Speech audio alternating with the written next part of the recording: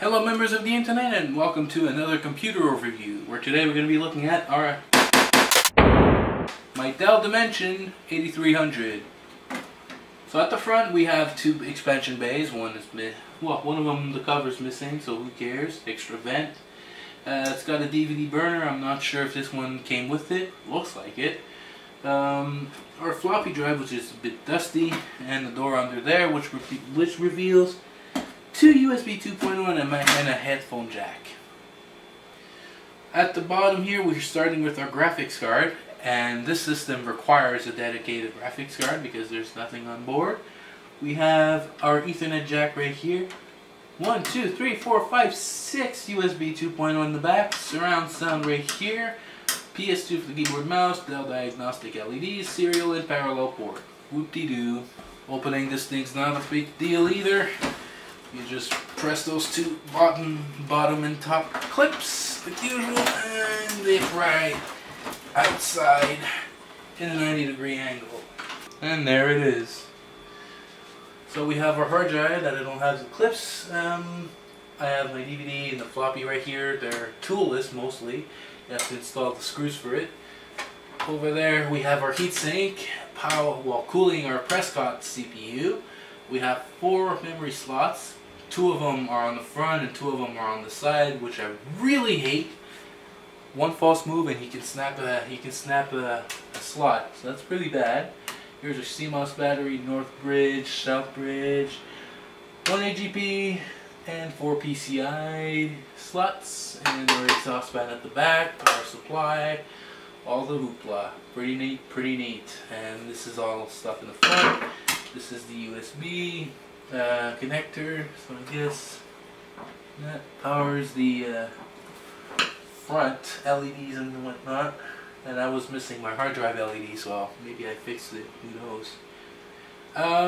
Higher temperature higher clock Prescotts like 3.4 or Gallatins, if they're supported, is not really a good thing because they're powered by the Intel 875P, which is the top of the line. And with such high heat from those CPUs, sometimes that fan won't take the, it'll turn on, but it wants to keep quiet, so it might not apply enough cooling. So you might want to be careful into what kind of CPU you throw in there.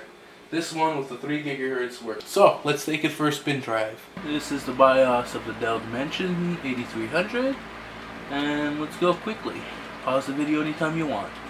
I also forgot 2 serial ATA slots are available. I mean ports, not slots. That's fine.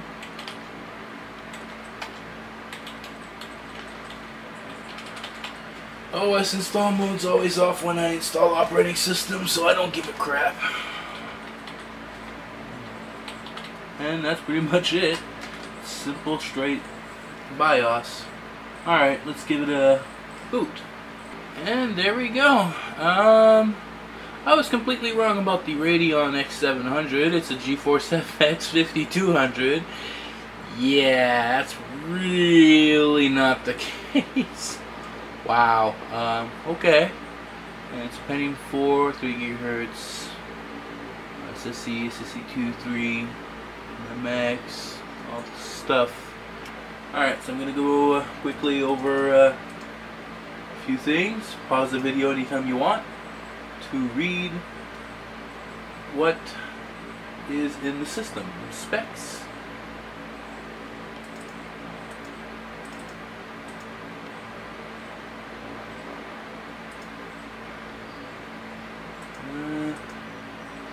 Of course, the motherboard model is the 0W. There you go.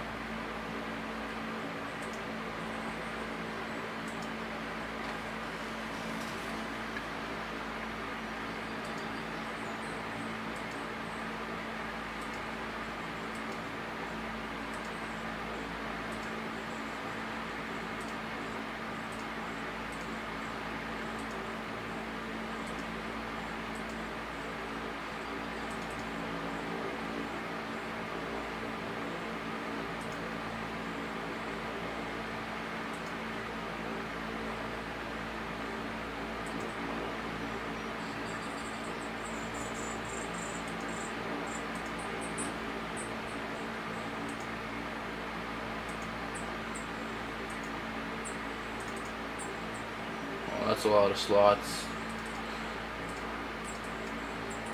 Yeah, that's correct.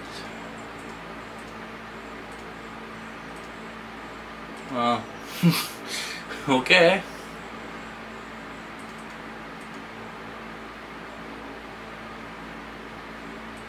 Huh, can this thing detect ECC memory? Who knows?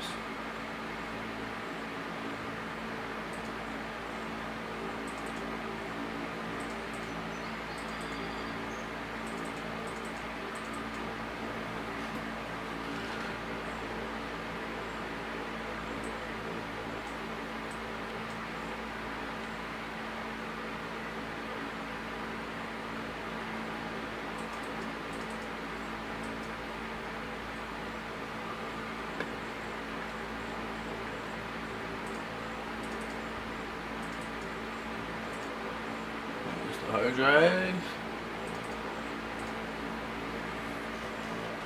Good old AC97.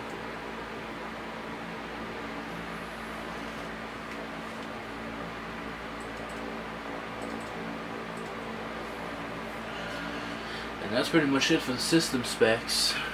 Let's do a benchmark. And here are the benchmark results for this machine. Better than the compact, I think. Memory's much better, CPU of course. So, let's wrap things up. So there we have it. This is the Dell Dimension 8300.